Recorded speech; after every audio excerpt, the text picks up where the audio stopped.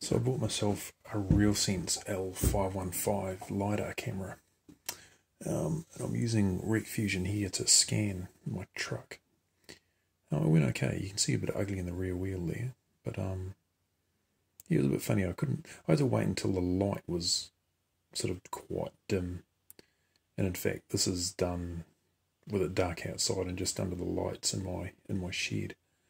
I took 3 or 4 scans, just trying to get as much as I could, but I couldn't get all the way around without the whole thing turning a bit dog. But still, that's looking promising. I then dragged all the scans into Mesh Lab and just aligned them all just to see if I could get something that looks a little bit sensible.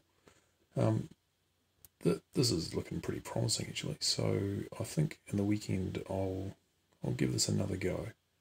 Just try and get a little bit more sexy. We'll see how that goes.